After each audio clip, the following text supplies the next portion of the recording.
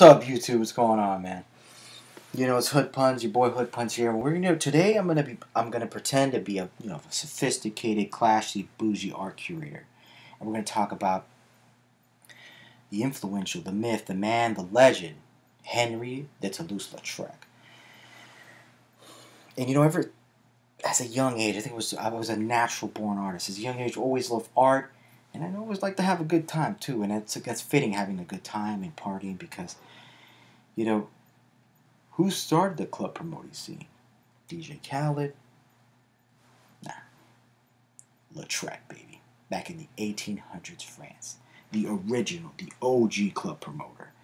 And so yeah, let's get into this here. And today, guys, I got a little slide for you guys. We're talking about mainly about his influence. We'll go over the where was he born, his childhood, all that biography and whatnot. And so yeah, so his biography, go over some interpretations of his work, biography, and we're gonna have a good time. We're gonna have a good time, people. All right, so without further ado, let's cue the music here.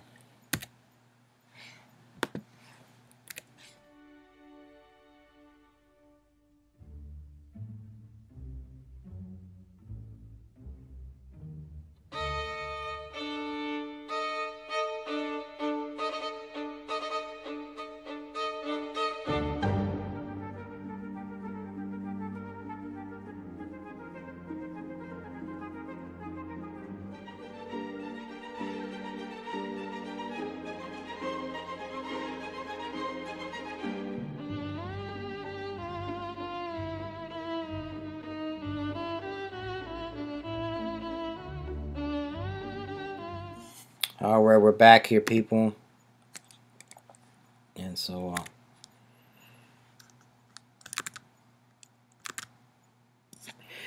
yeah, talk about Lautrec here. So let's ride, people. Let's get into this. All right. So yeah, we got Lautrec, and basically, Lautrec, like we talked about, is the original club promoter. His magic, his superpower was, convincing people not to take things so seriously. Have a good time. Have a nice glass of wine. Maybe flirt with a pretty girl here. So yeah, power and magic of Henri de Toulouse-Lautrec. He lived from 1864 to 1901. Around his mid-30s, like 36. Fortunately, his health problems, and we'll discuss his health problems. Basically, and the founder of using art as marketing and advertisement. All right, let's do this. Who he was. Who was this guy? French painter, Post-Impressionism era, in the late 1800s, second half of that. And what is his work really about? He does a lot. He does like still lifes. Maybe paint something about a little dog or a cat, or some guy reading a newspaper at a park. But mainly his work is about the pretty ladies. Hey, he's a womanizer. I'm trying to be a womanizer. I just worship them. But yeah, he was an admirer, worshiper of the goddess they call a good-looking girl. Nightclubs, bars, adult cabarets, or a nice way of saying strip clubs, titty bars there.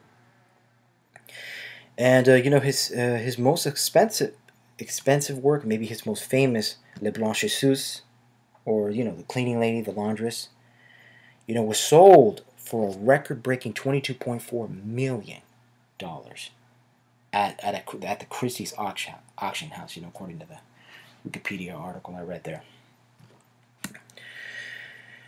And so the early life and childhood, we're going to get into where he was born, a little bit of his backstory, and then really talk about his interpretations, or what his work means to us today. But we still don't want to know who the guy is. And born in Albi, France, on 24 November 1864, and it's weird because being born in late November make him a Sagittarius, and these people are known for being extroverts, the life of the party, and maybe that's a coincidence, or probably maybe it has something to do with why, or maybe his parents were rich. That could also be it. I'm sure into that kind of thing. But I don't know. Maybe magic's real. Maybe. Maybe the stars aligned for him to party. Had a bit of a tragic childhood, you know. When he was 3 or 4 years old, his brother was born. His younger brother was born. He just tragically died a year later.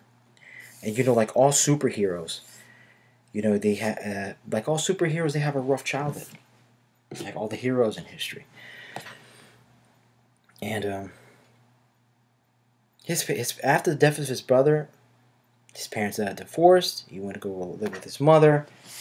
And around the age of 8, his mother discovered his superpower, his talent for art, for drawing and painting. And they hired him a tutor. And his tutor would take him out horseback riding, you know, really spoil this kid. You know how rich people are. And I guess that must have stuck with him because he has tons of still lifes and paintings about horses. And that's just, you know, we cling to our childhood as much as people don't want to admit it. Like our childhood and the way we were brought up is highly influential on who we become later on in life. You can escape your childhood, but it's incredibly difficult to do so.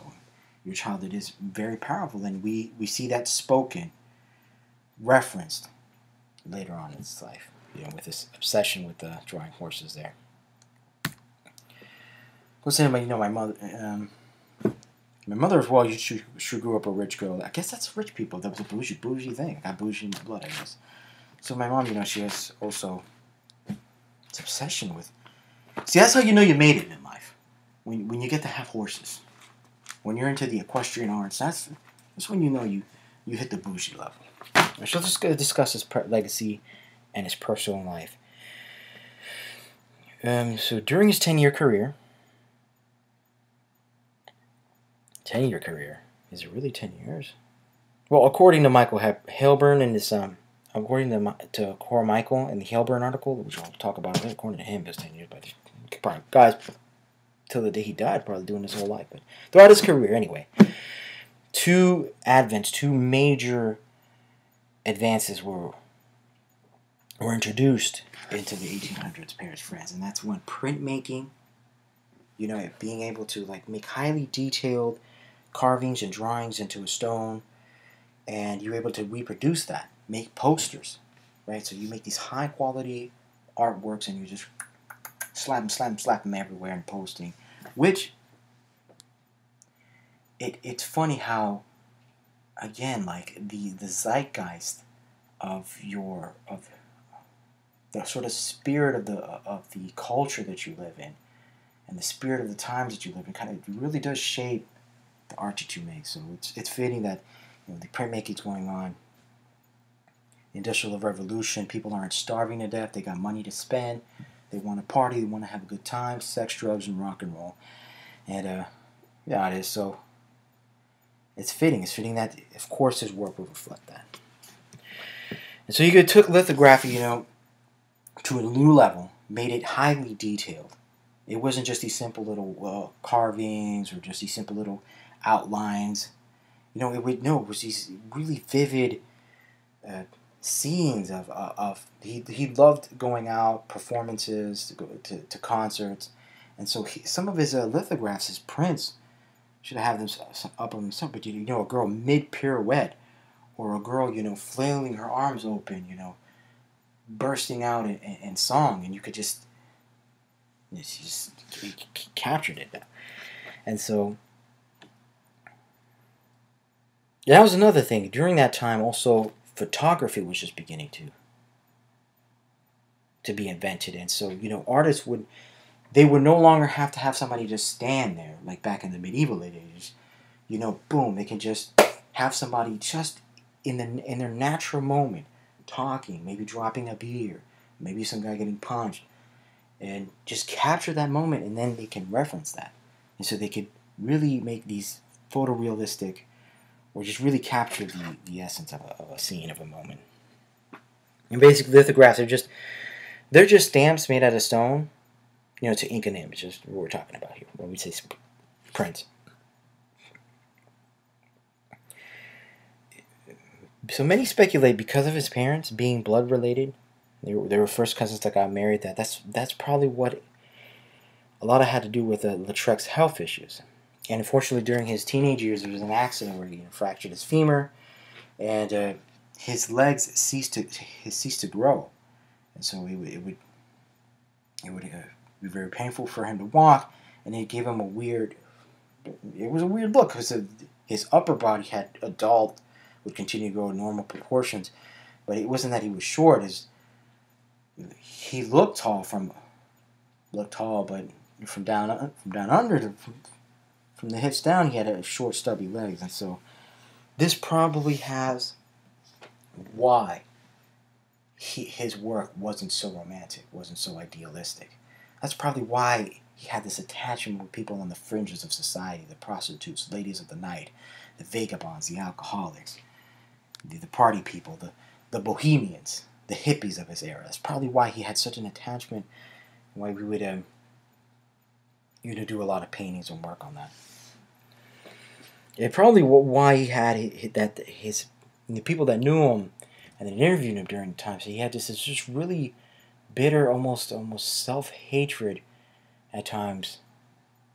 Probably also has a lot to do with his leg accident.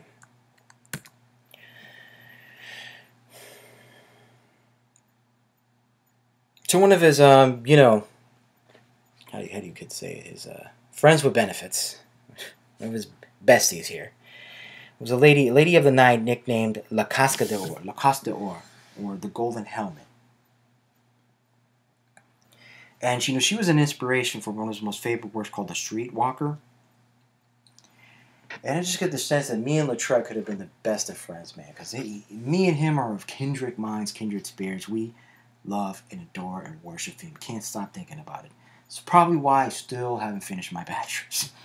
And so, yeah, his thirst for females, so great. He made an entire whole series of prints of prints called the L series. Basically just, scenes of spending your check at the local whorehouse. And yeah, I mean, it's obvious that what this guy was about was just shameless partying. The same shameless party trust fund kid. And you just think, so as he gained fame and as he got better and got notoriety for his work, to illustrate famous performers of his day, I can just imagine club promoters, bar owners, strip club owners, people that owned a playhouse, a theater house or whatnot, a concert house. They were just like, hey, Lautrec, let me get some work. Let me promote my stuff, man. Make me some good. It's probably like just a paparazzi pestering of for people to promote his club, do some little artwork, some posters. I mean, his poster game was just amazing. And one of his famous performers, or people one of his famous musicians and singers at the time was Yvette Gilbert, and she was very unique at the time because she had a way of singing and then talk and sing at the same time, which I'm going to butcher the French. Dieu, I have no idea, and which means a speaker in French. And so yeah, you just get the sense that this guy was just definitely a womanizer, a party animal. And again, he's probably just they wouldn't leave the guy alone. The club promoters, strub owners, to promote his business and make art for their businesses. And he later became known for making. This is what later became known if making. This is what happens when you write late at night and no proof. This is what happens when you don't proofread right here. So he became known for making exaggerations of a female's physical features. So if a girl had a long neck, a big nose, he would just make it like this Pinocchio-sized nose, and so maybe that whole caricature drawing at your state fair probably comes from him. His motifs, his themes. It's pretty obvious by now. It's the ladies. It's flirting, drinking, partying. And I get it. They're awesome. And so, however, his stuff wasn't like just a XXX, hardcore porn either. He also, a lot of his works was females outside of that context, outside of that sexual context. And some of his most famous works, which depicted scenes of a prostitute's life outside of his sexual acts, include one, the L series, of his most popular print series. And you see here, we got a lady fixing her hair. I guess this lady's running a hot warm bath. Just the everyday, the mundane part of a female, and maybe the pretty females or the sexy females, like.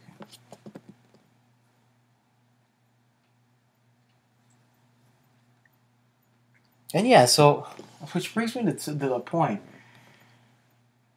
Sometimes I'll watch an adult actress, but sometimes, like, I'll sit there and watch the interviews. And this is how much I thirst for women. So, when people ask me, why do you love the Impressionism, Edgar Degas, Monet, and the Impressionism movement? Because it was about what us guys actually care about. Sex. Pretty girls, And so, another one of his famous works depicting women outside of the nasty time. Woman in the Mirror, we got it over here. And, Michael Cora puts it this way. He's an art curator for the Metropolitan Museum of Art, and he has this to say about Lautrec's work. Lautrec presents her neither as a moralizing symbol nor romantic heroine, but rather as a flesh and blood woman, as capable of joy or sadness as anyone. And I got that off of the Haynes Lautrec, I think it was this anebiography.com channel. I'll show you. It's paragraph 7. It's a pretty good article that I read. These two articles, Michael Cora's and Claire Haynes' article. And yeah, that's what I was trying to say, but it's just, I'm not that articulate or bougie yet. I'm just beginning this journey of bougieism, sophistication. And so, I'm just gonna go interpret some works of his. And so we got one of his paintings here, The Ball. And I see two females here, just they're enjoying their time, two girls hitting the club, and it depicts, to see her face just says that, you damn right I'm fine. Ooh, but it's like this face, that grin just says that she's checking a guy out. Like, oh, telling this woman over here to the right, oh girl, he fine, you definitely add me on Tinder. Right swipe. And over here, she's over looking at this face over here. It's like she's staring at a hawk or something, like a hawk staring at her prey. And like, oh, I got the next nice guy. This guy better see if I can get this guy to buy me a drink. It's party time. And so, yeah, you could see how this guy was, Lautrec was, the DJ Khaled of his time. And over here, a little more chill piece here. We got Margot. I assume that, the little puppy's Margot. And to me, it speaks of like those lazy Tuesdays, those lazy Wednesday afternoons, and you don't want to go out, and you're just sitting there watching your favorite Japanese cartoon or favorite Bleach episode or something, or Game of Thrones or what have you, and just Netflix and chilling. And you ever get the times when you're lonely, you're a little bored, and you're desperate for interaction from humans, and you just settle for talking to your cat, or talking to your dog, like if your fucking cat cares about last week's episode of Game of Thrones or something, or is Robert gonna ask Samantha out on episode 4 of your what have you romantic comedy series there. And over here we got my interpretations of a piece called A Poster. You know, a poster they would slap outside the bars, and the ambassadeur Aristide Buant in his cabaret. And so, what I think, I mean, his face says it all. His face says it all. Like, he's got that George Washington crossing the Delaware. Like, nothing can stop me. I'm gonna get baited. I'm gonna get fucked up. Turn up. Turn down for what, dude? So this is what this whole piece is. The way his chest is risen and out and pumped. You know, that arrogant look on his face. Like, he's just gonna pop bottles and pop models, man. That's one of his he did in this style is what you call that Art Nouveau, that modern art style. And over here, my interpretations of a piece called, you know, painting here, an impressionist painting, is a horse fighting his groom. Like we talked about earlier about photography, like how photography was also invented at that time. You see, a medieval person couldn't do this. You know, you had to have photography, right? This guy's trying to tame this horse, and you go click, click, guy takes the photo, and then the artist uses that as a reference, captures the pure magic of that moment. To me, the way I interpret it, to me, what this means to me is that unbridled, pure youth. Not immaturity per se. You could see it that way as a Peter Pan, but like this not innocent inner child, but this curious inner child that wants to learn, that wants to grow, that wants to run free. And he's not going to be tamed. He's not going to let people tell him what to do. And like, yes, hood puns is still controversial. You know, we're going a little more positive, but it's just he's fighting I sound like a broken record, but he's fighting the biggest Satan, the biggest demon, the biggest Lucifer in this world, called authority, obedience, and he's not going to go down without a fight. No, he's not going to just, you know, go on those little stupid ass horseback riding lessons for some dumbass couple that want to go on a date. No, that's not what God put him on here to do. He wants to fuck. He wants to fight. He wants to run. He wants to be free. Yeah, plus we're still a little controversial. This piece, I absolutely love it. I mean, it captures that Hunger Games. This is the real Katniss. And so, yeah.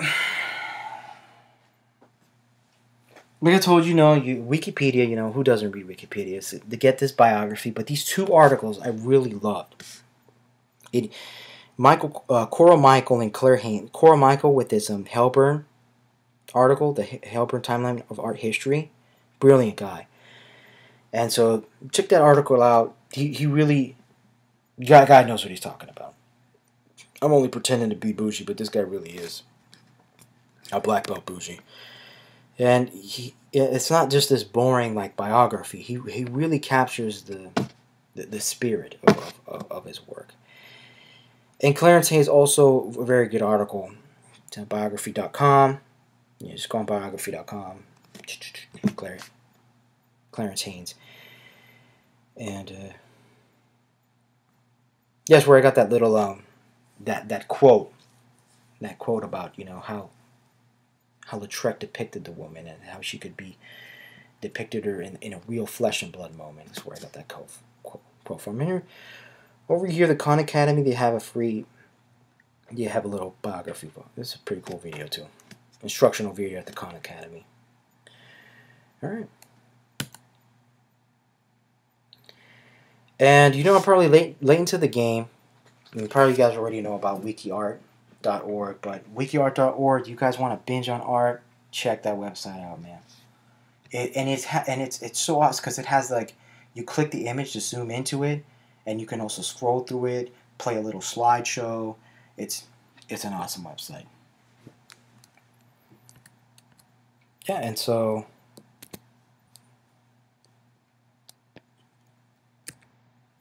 what's up, guys? What up, man? What's up, guys? Fancy.